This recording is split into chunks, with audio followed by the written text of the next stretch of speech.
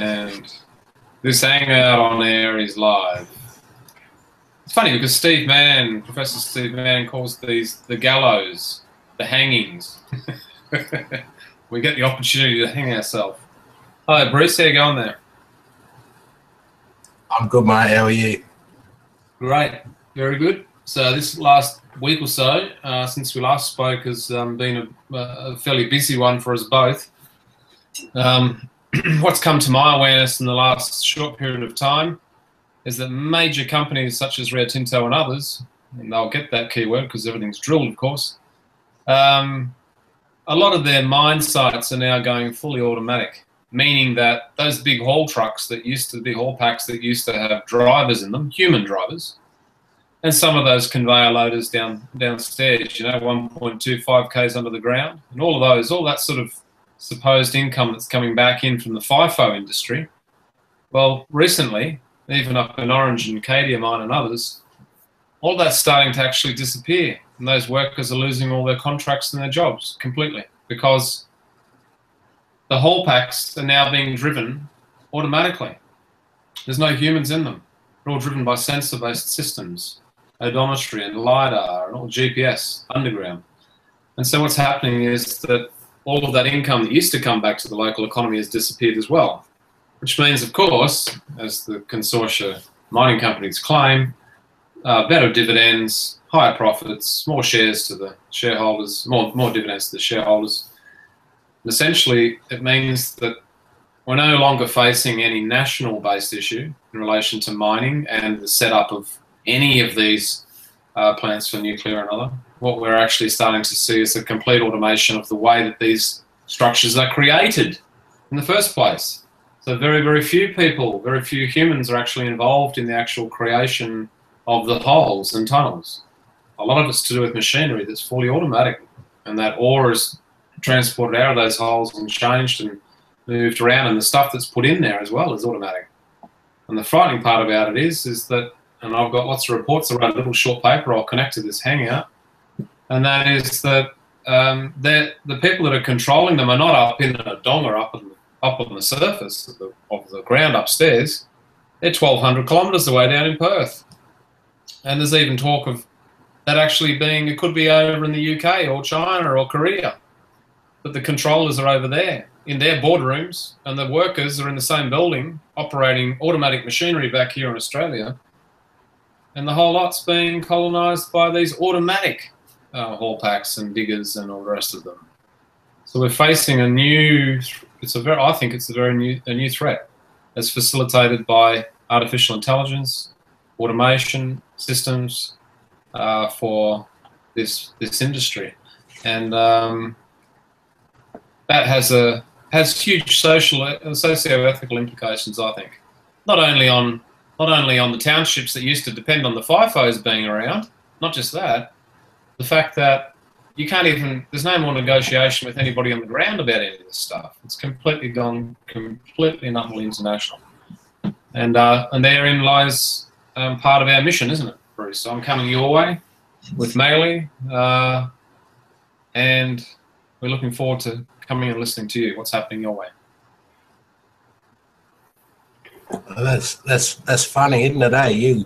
You white fellas have finally caught us to up mob. All of those jobs that you're talking about, we don't even get a swing at usually, and when we do, it doesn't take much more than an iron ore price to kick us out as the most trained and last in, first out. So the numbers on the churn in the Aboriginal staff, for starters, are horrendous. It's welfare of another basis. It will be automated. We won't get those jobs, and we're basically renting our country either for a mine that we don't possess the intestinal fortitude as a country to say that country is deeper than the top 6 inches, and we should have respect for how that's used.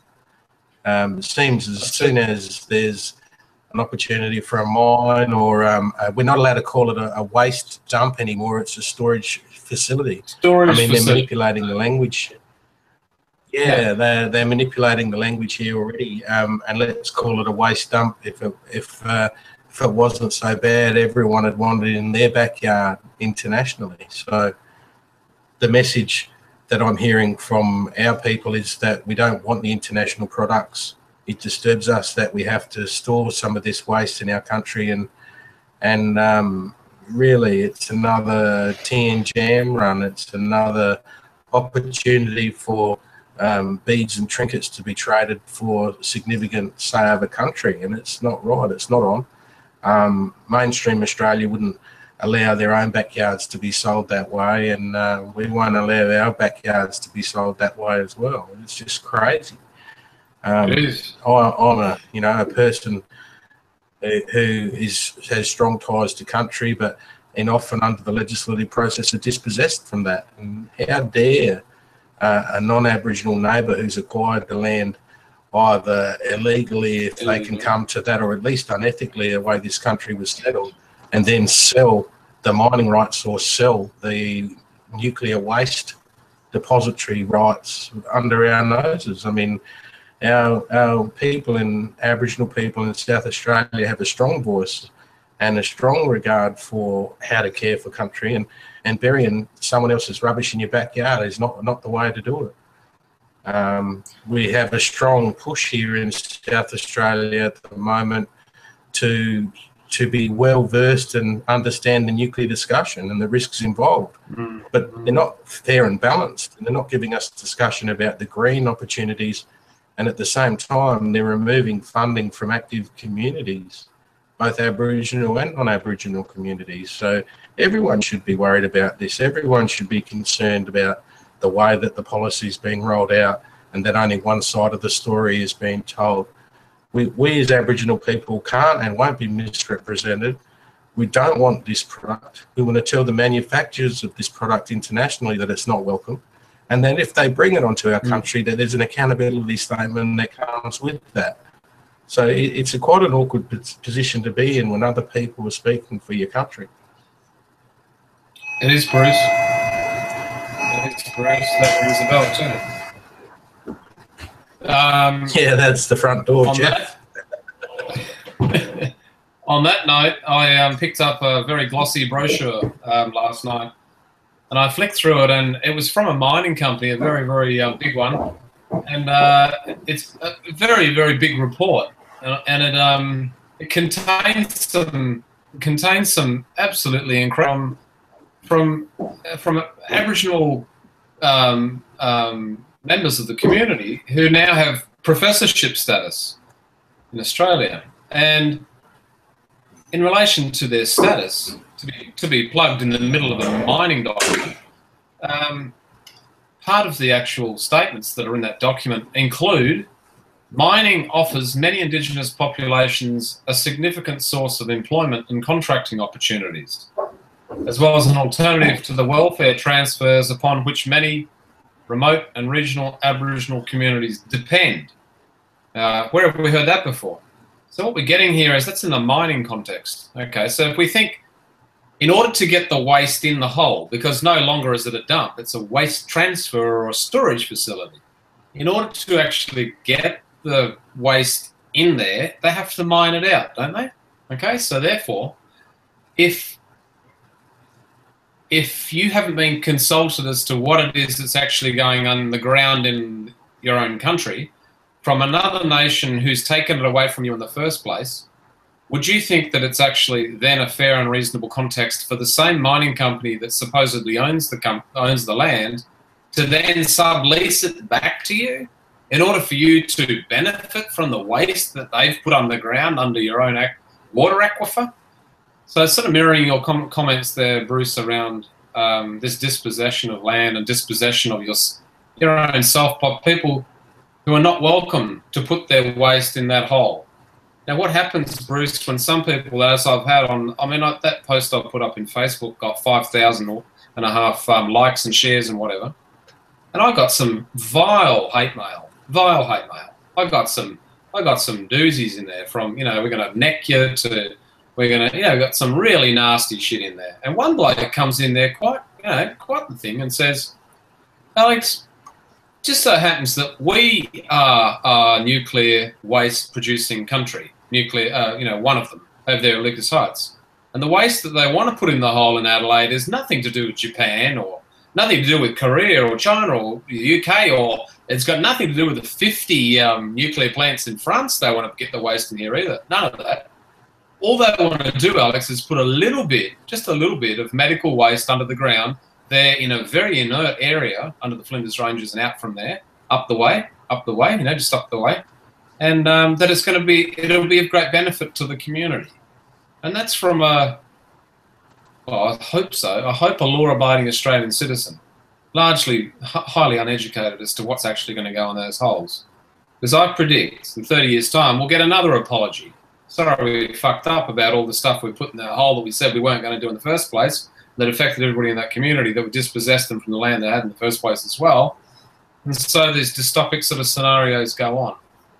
So what I'm doing here, Bruce, is I'm connecting the role of the faceless international consortia that are contributing towards this dispossession of lands in our environment. And what that means is by this technologically facilitated dispossession. It used to be a national-based dispossession where the mining company occupied the country, they dug the fuck out of the hole and fracked everything up, and then they largely took all their spoils away and did something with it. They went and invested in the Cayman Islands or whatever.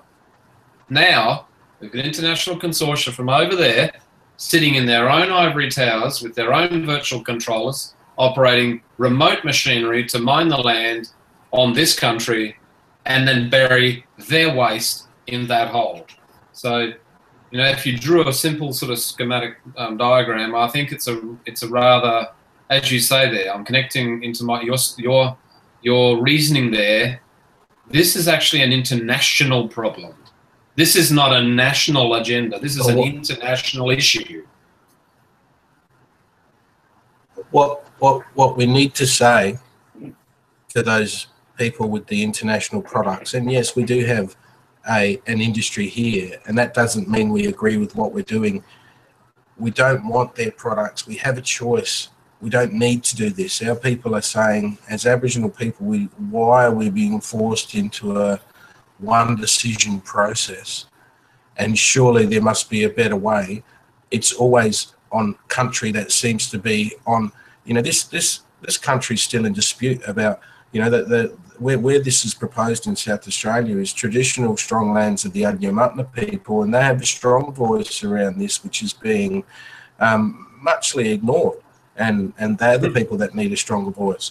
The strong women of the Honourable Pitjantjatjara Yunkanjara lands who stood up against the nuclear waste dumps in prior discussions were extremely strong, and much of those women now have passed. And it's disrespectful for us as people in the younger generation not to acknowledge that those people have now passed on and successfully beaten this. And yet the discussion comes back. So aren't they listening? Don't they respect what's been said in the past? This is a conversation I'm only sharing. It's not one that I'm driving. This is the voice of country, and this is the voice of the people on country saying to those international people, we don't want it. And if you do bring it, there's an accountability statement that you must be held accountable, because we are telling you early on in the piece that it is not welcome here. We do have to keep and maintain our own backyard, but the processes of accountability around some of this technology, when we don't know, and to try and bluff us into the conversation that we've only got one choice, makes it even you know, more abhorrent. So let's at least listen to the people who have been on this country the longest period of time. They're the First Nations people. Much of the country is now back in their possession, yet we still don't have say for what goes on in our country. Now, would mainstream Australia accept that?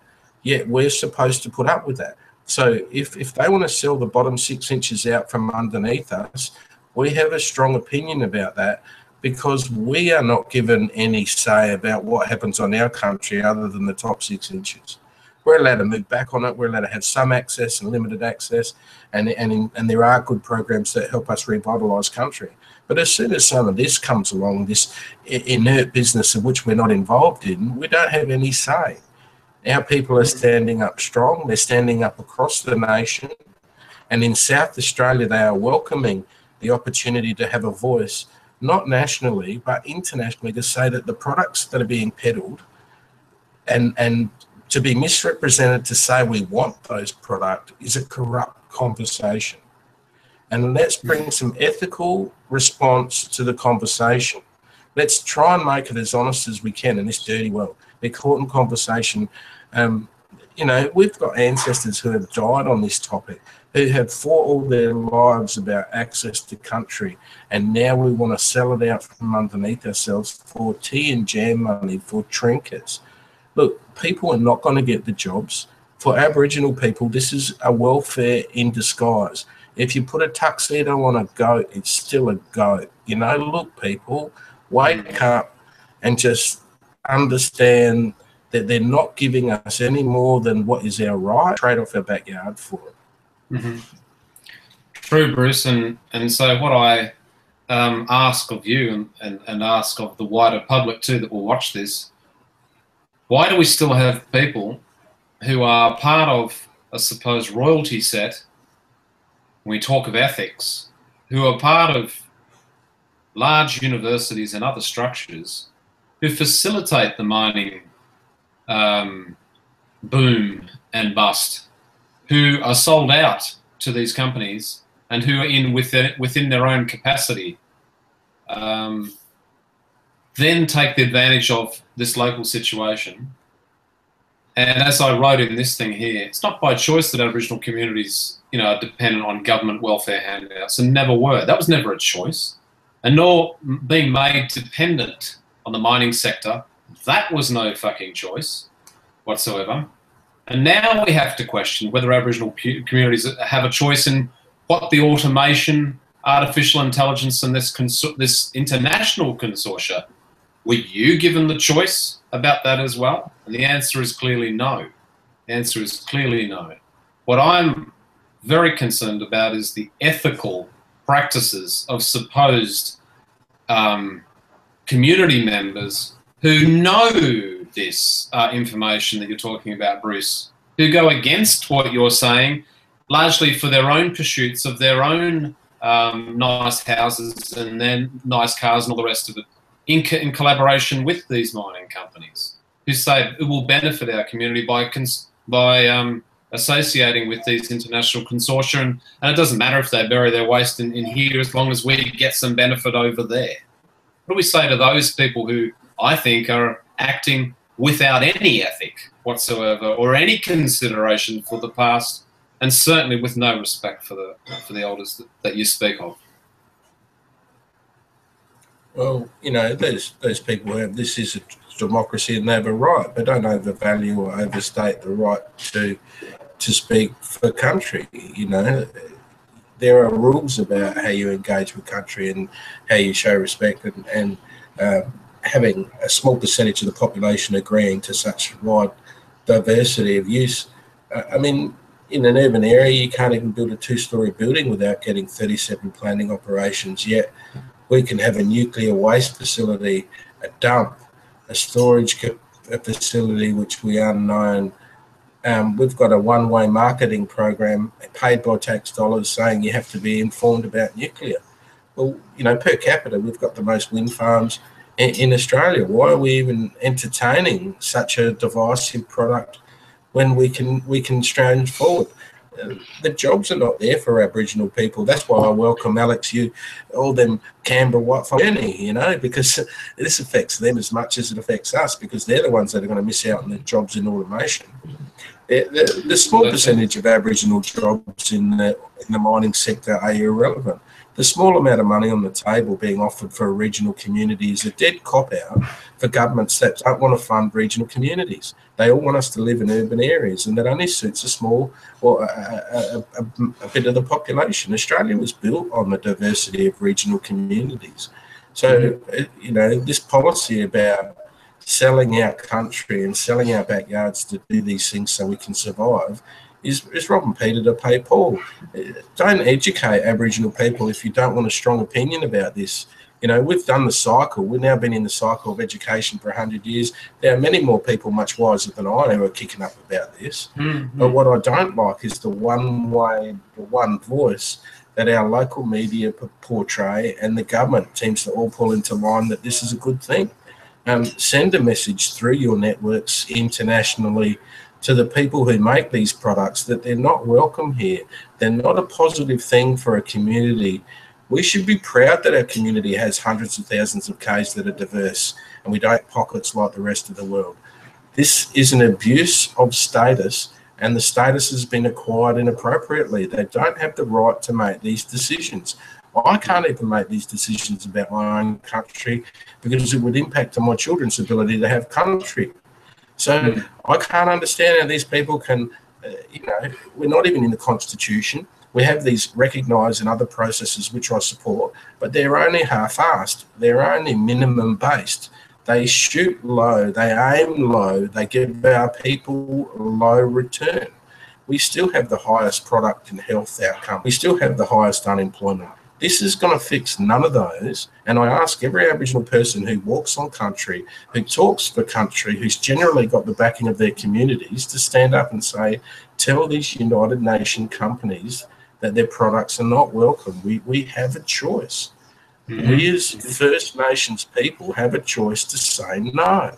And why can't we? Why am I disrespecting the process by simply having a strong opinion that burying nuclear waste in my country's backyard is not the soft option? It is hardcore. It is devastating to communities who have to deal with it for hundreds of thousands of years.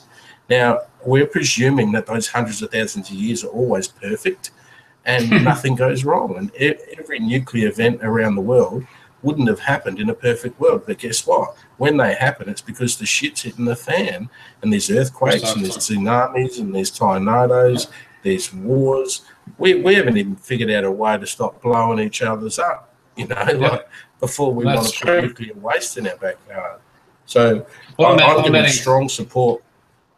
Yeah, go ahead.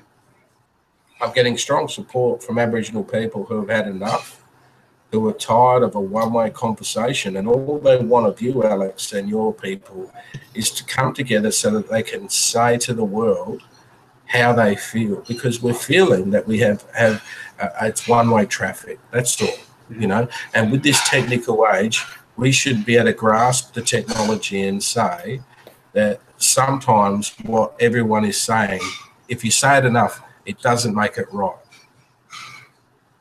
True.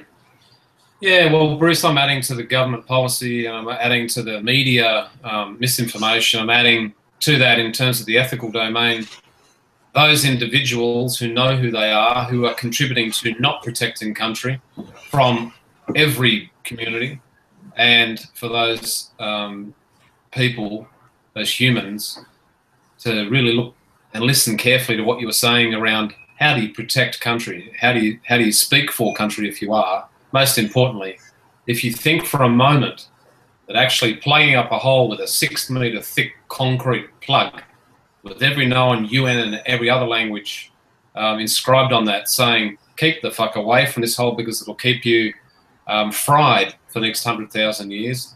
Seriously, how do you think that's going to affect the ground and the communities around that for the next 200 years, never mind the next 100,000 years? There's absolutely no capacity to actually plan in Western science for 100,000 years ahead. Alex, can I share with you a story? Go ahead. About the people around the Maralinga lands who have experienced and lived this, and they're not even asked, and they should be the first people we ask, and I'll take you to those people. Well, that's what we're heading to, Bruce. They should be the first people we ask, because when they cleaned up Maralinga, they said it was world's best practice, and guess what? Only a few generations after, not even two, we've figured out that it was just Mickey Mouse. It is not world's best practice. Whatever we were told then is all lies, and now Maralinga glows in the night from the radiation that peels off of it, and no one goes there.